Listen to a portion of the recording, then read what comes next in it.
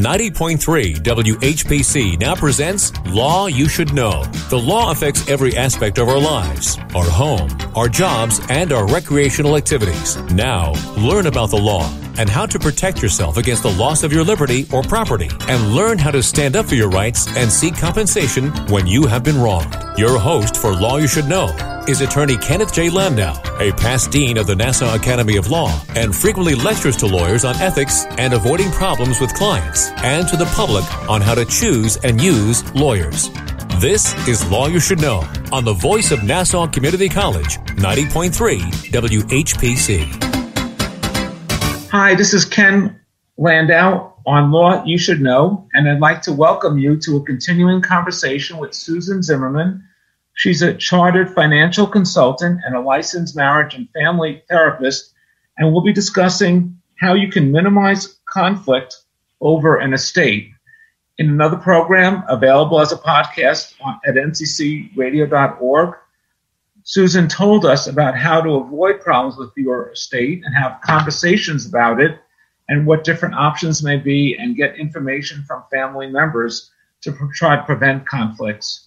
But now we're going to talk about where someone has passed on and how to minimize conflict over an estate. And Susan, as a financial planner and a licensed marriage and family therapist, is it more common than not there is conflict over an estate, how the provisions of a will?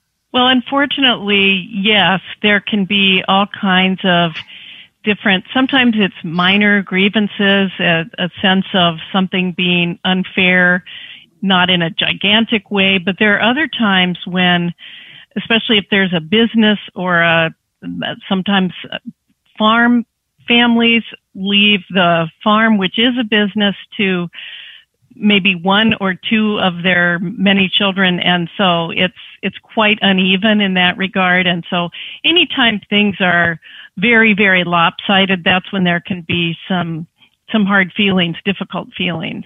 What is the first thing when someone learns that the provisions of a will and perhaps they're not so happy about them? What is the first thing that you recommend as a financial consultant and a licensed marriage and family therapist? Yes, Ken, that's a great question. And of course, what we advocate, we talked about before, is it's best to have these kinds of questions discussed openly before you've had an estate a certain way and then shocked your heirs. But in the absence of that, one of the things that I remind people about is sometimes it's a situation that you need to think of as a circumstance that is an expectation that's causing you to suffer. One of the professors at a class I attended all about forgiveness gave this definition of forgiveness, that forgiveness is releasing an expectation that's causing you to suffer. And you may realize that without having even thought about it before, you did have an expectation of, say, an equal division of your parents' estate, and if you found out that it was quite unequal, then that would be a cause of some suffering.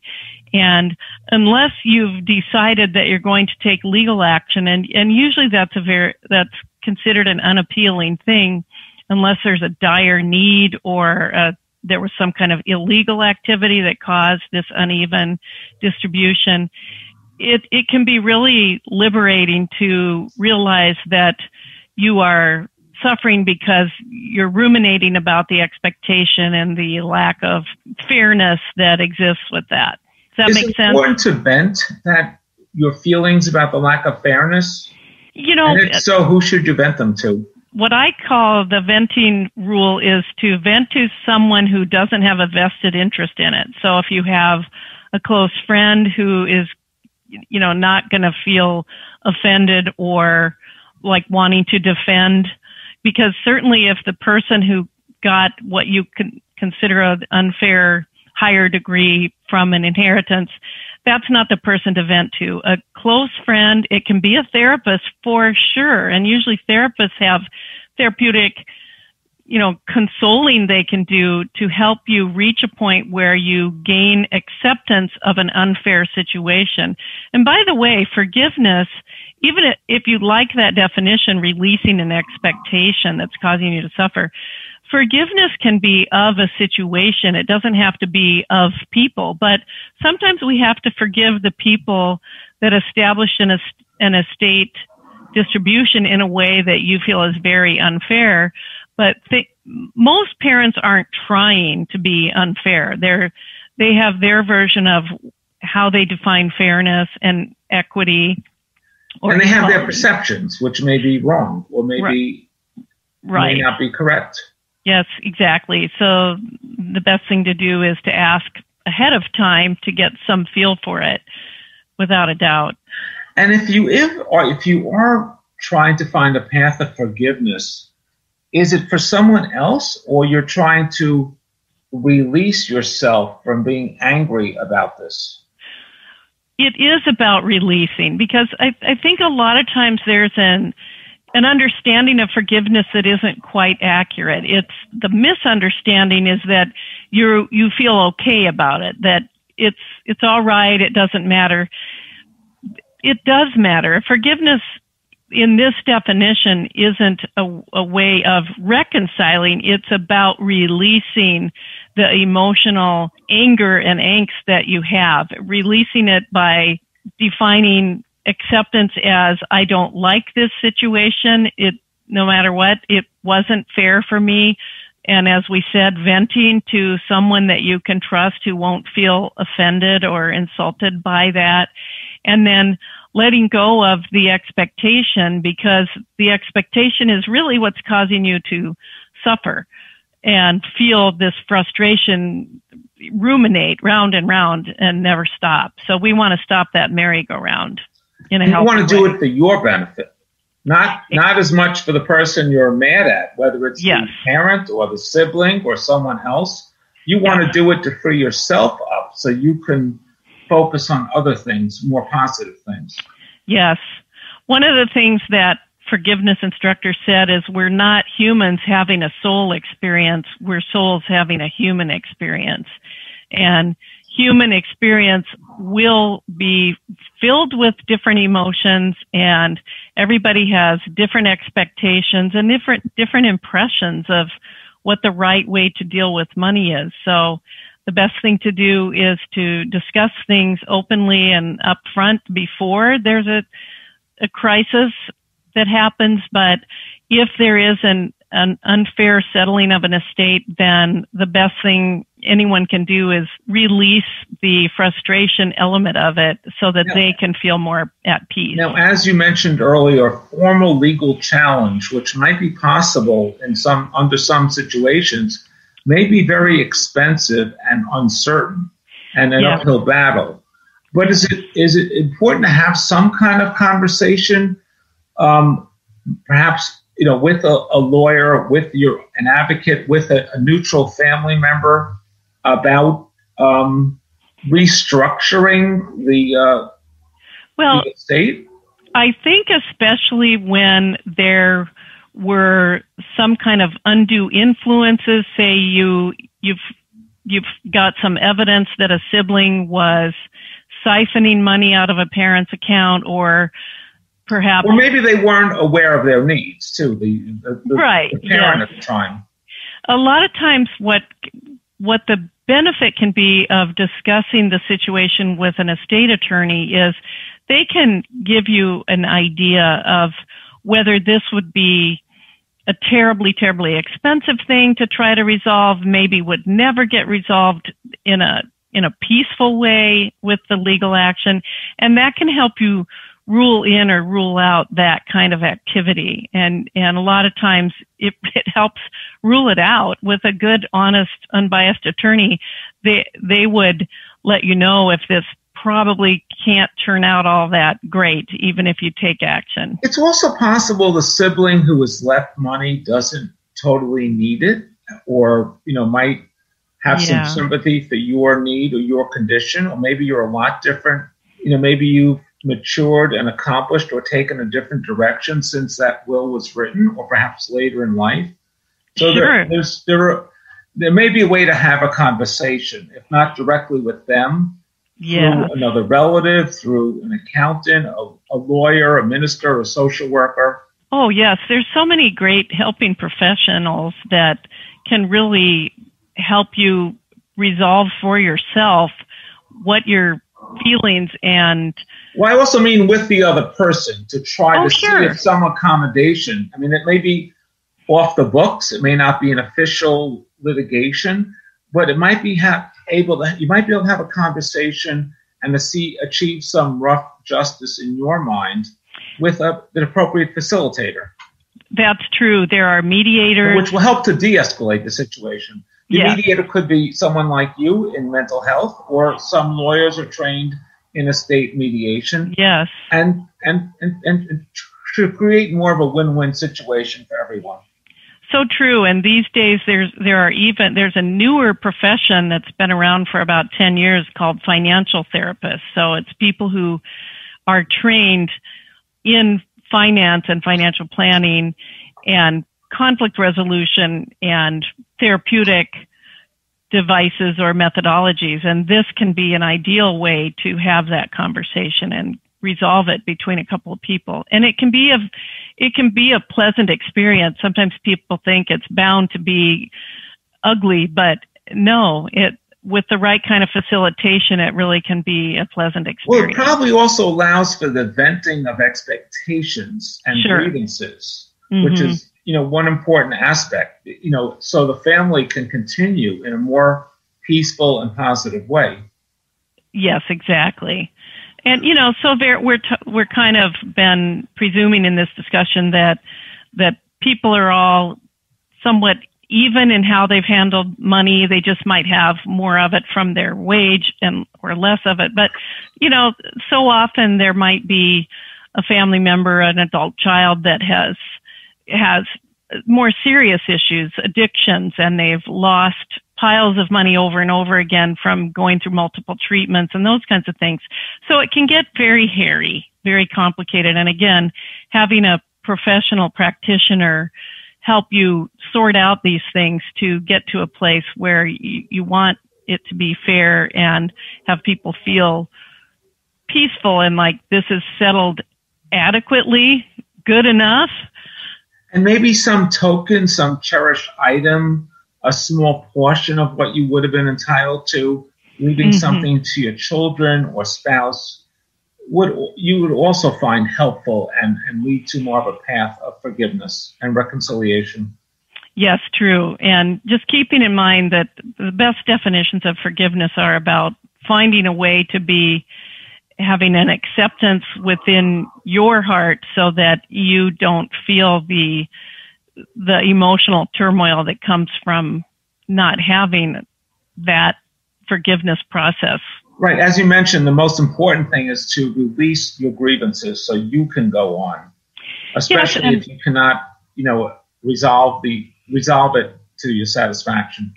Well, during grief, because this is about after someone has died and you're dealing with perhaps people feeling like the estate distribution isn't fair, validation is one of the most important things that people can hear about their experience or how they view something.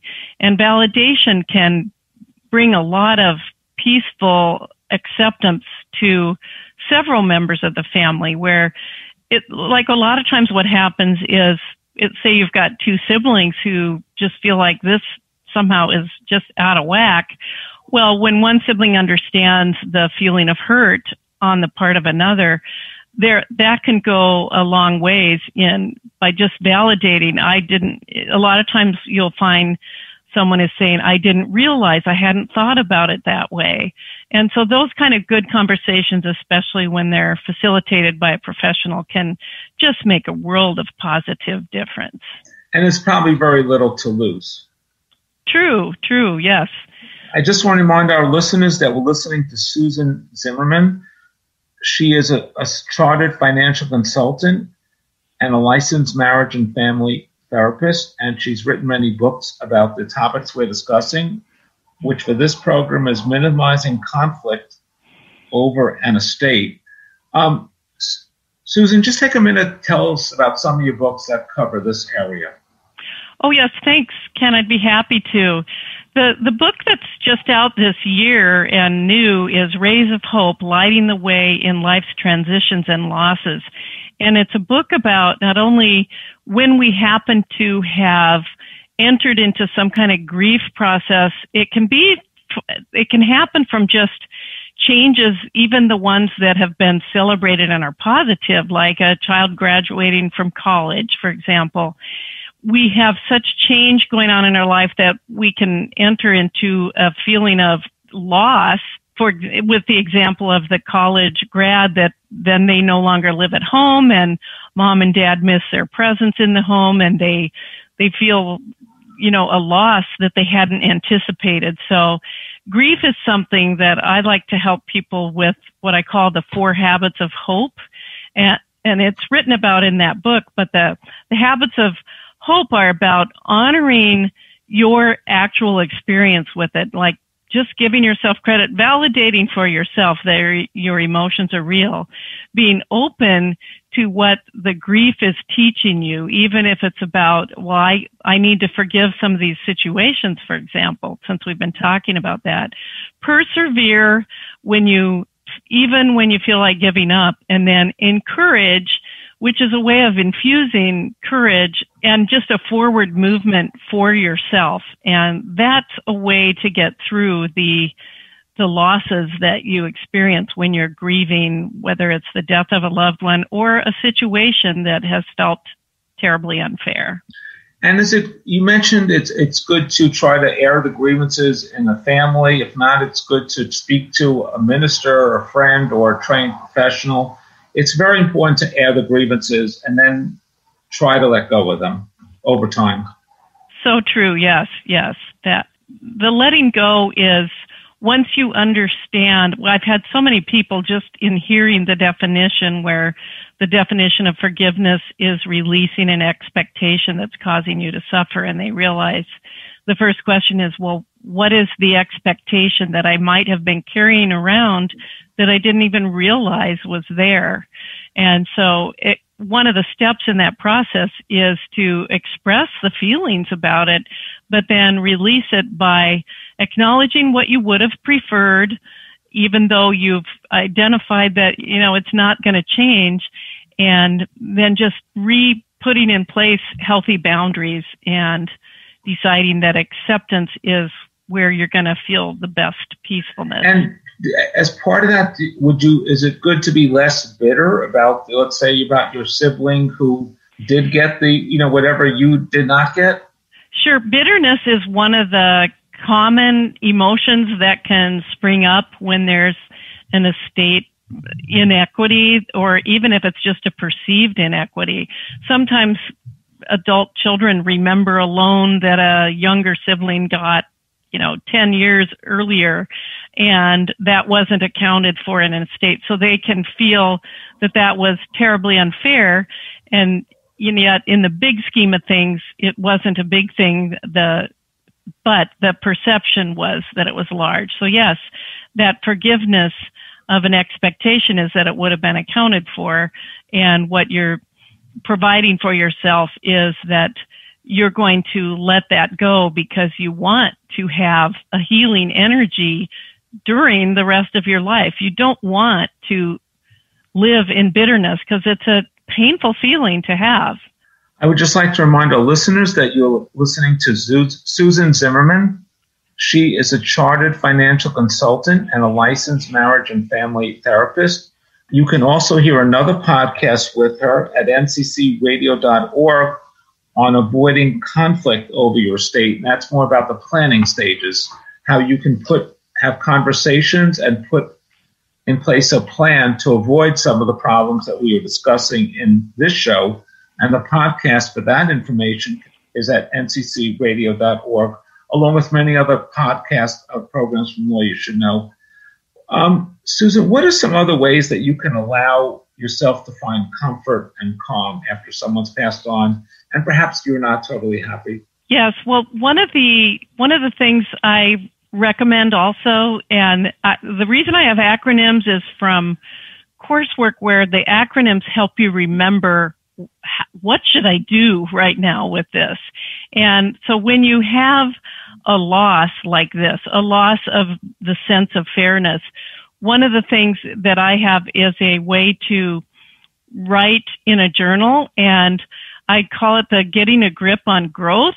So GRIP, and that's 3 prompts that you can respond to. And when you write them out, it helps contain the sense of loss or frustration or unfairness. So the G in GRIP is to answer the question in writing, what is gone? What have I lost in this feeling of unfairness? And you write out what's lost. So maybe you lost faith in your parents to be fair, because no matter how you slice it, you perceive it to be unfair. Then write what remains. And usually what remains is significant love for your parents and the other family members who are inheritors that share that with you. And then finally, what is possible? What is possible often is where people find in the future, well, it's possible that we can resolve and still feel a great love for the family members that remain after this loss. And so that journaling can be a really significant thing when you work it as the Getting a Grip on Growth, because we do grow when we've gone through grief and loss. And so that's one thing I recommend. And it's probably better than letting this omission control you and relationships with the family for the rest of your life. Yeah, without a doubt. It's so important because, as we've heard, really oftentimes as children, life isn't fair. Well, we expected our parents to be fair, but in the absence of significant discussions going on and having different impressions of what fair looks like in that estate, the decisions were different. And so it's just so valuable to recognize that the expectation itself is something to let go of in order to bring yourself a peaceful feeling about it and integrate it all. Like I said, with the grip exercise, it really is a way to find a true peacefulness about it and a love that is going to transcend the difficult feelings. And what if you're at the receiving end of the generosity of your parents and you want to reduce animosity and promote love? Should you voluntarily relinquish some of the gifts to reduce your share to even out a little bit, or at least in a token way? Well, as on the therapist side of me, I would say that is always a possibility, because it's perhaps extremely likely that the parents didn't realize this would bring discomfort on both sides of this equation. So typically, the inheritor may not go there. It's sort of like all of a sudden you think you would have been more fair, but now you have this money, and your younger brother was kind of a jerk when he had to go through 3 different alcoholic treatments or something, or nothing like that. So I have more of a faithfulness that people can bring that. If you have done a financial plan for yourself where you have more than adequate assets to sustain you during your retirement years, I think it's very doable and likely and a great idea to share it. So, and you can also do it in little spurts. You can say, I see you need a new car, or your child needs to go to college, or maybe your family needs has a long deserved vacation, or you lost your job. You can also somehow take your good fortune and spread it around, and maybe that would help. Yeah, absolutely. And you can say, I'd like to host something, or I'd like to help you out with, like, say they're having trouble making ends meet, but you say, I'd like to help you out, like in your example, with a new car or a better car. It maybe isn't a brand new one, but one that is going to improve their life experience because they don't have to worry about an unreliable car anymore. And usually probably your long lost loved one would not want them to suffer. Precisely. Yeah, it's about you love them and you want to provide something that you think would be helpful, and just do it. Tell us about some of the information on your website and some of the books that also deal with these issues of minimizing conflict over an estate and try to adjust for an unbalanced estate. Sure. Or for someone feeling that it was not balanced. There's a book that I wrote in a couple years ago called Mindful Money Matters, and the subtitle is 8 Ways to Honor Yourself and Your Financial Plan. And there's a chapter in that book about conflict resolution, and it is geared a little bit more for couples so that they can resolve how to live peacefully with each other and share money or deal with merging money or not merging money.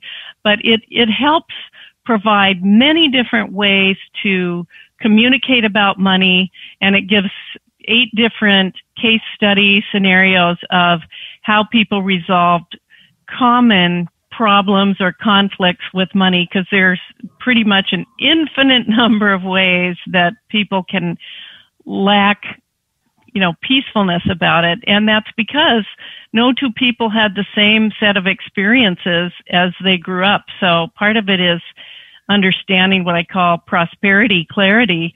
What is your idea of creating a prosperous universe for yourself? And is that about specific dollars, or is it about a certain experience that you'd like to have in your life? Or an image.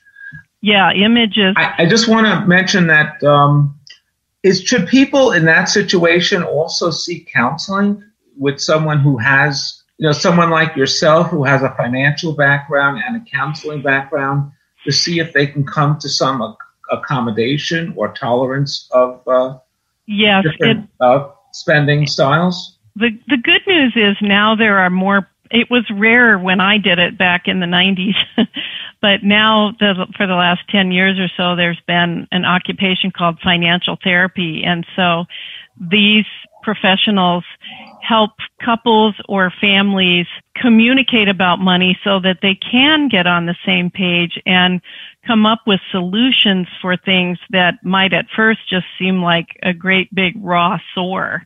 And that's what can happen for people. I'm all for facilitated conversations, because if there are hard feelings going into it, you're going to want a third party to help you. And there are ways to resolve these issues. Yeah, there are. It's never a guarantee, because it depends on the degree of emotional fury that exists, perhaps. But again, with and the background, but with a trained therapist or financial advisor or both, it is possible to make progress. Otherwise, it's going to be a continuing saga, which is not good.